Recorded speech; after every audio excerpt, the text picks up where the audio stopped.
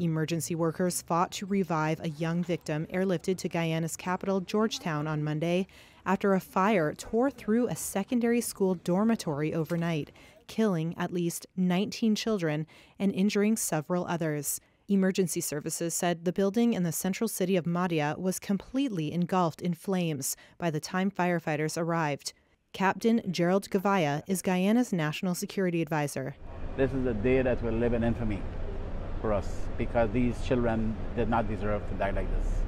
It's a day for mourning for all of us, for this country.